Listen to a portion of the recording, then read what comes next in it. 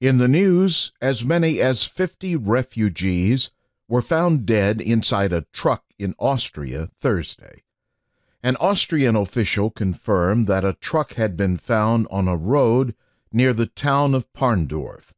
He did not say the exact number of people found inside the truck. The victims reportedly suffocated. The migrants were found on the same day that European leaders met in Vienna to discuss ways to deal with the growing migrant crisis. German Chancellor Angela Merkel is attending the migrant crisis meeting. She called the discovery of the migrants a warning to work to solve this problem and show solidarity.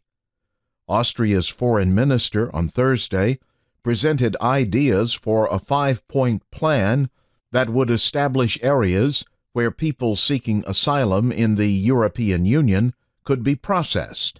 If they qualify, they would be given safe passage to Europe.